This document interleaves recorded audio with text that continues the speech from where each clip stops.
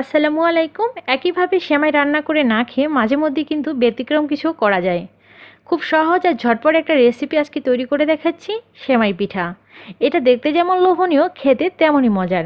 আশা করছি আজকের রেসিপিটি আপনাদের কাছে খুব খুব খুব ভালো লাগবে। ফুল রেসিপিটি দেখার অনুরোধ রইল। আমি দুটো ডিম প্রথমে ভেঙে নিব, তারপর সামান্য একটু লবণ দিয়ে ডিম দুটোকে খুব ভালো করে ফেটিয়ে নিব। ডিম দুটো ফেটানো হয়ে গেলে স্বাদ মতো চিনি অল্প অল্প করে দিয়ে খুব ভালো করে আবারও ফেটিয়ে নিচ্ছি যতক্ষণ না পর্যন্ত চিনিটা গলে যায়। আপনারা যেমন মিষ্টি পছন্দ করেন সেই অনুপাতে চিনি দিয়ে নেবেন। দিয়ে দিচ্ছি 2 টেবিল চামচ পরিমাণ গুঁড়া দুধ। আবারও খুব ভালো করে মিশিয়ে নিচ্ছি। মিশানো হয়ে গেলে এখানে আমি লাচ্চা সেমাই অ্যাড করব।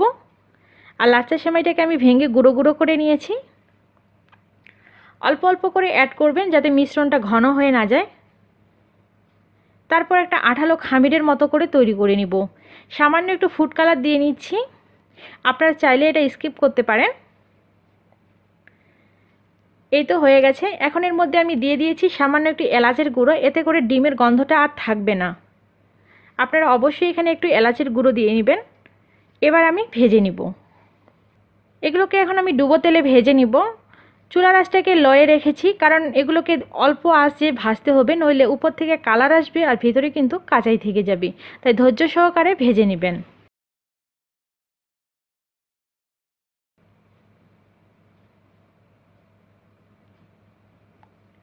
আমার এগুলো ভাজা হয়ে গেছে, এবার তুলে নিচ্ছি।